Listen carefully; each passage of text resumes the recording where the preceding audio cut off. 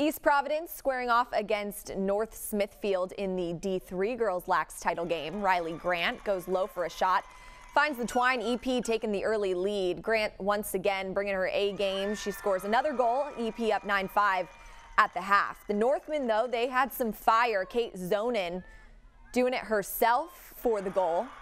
It was a one-goal game late. North Smithfield had a chance to tie it up. The freshman, Ava Williams, comes up with a huge save. EP hanging on to win 12-11 in a thriller. The Townies go back-to-back.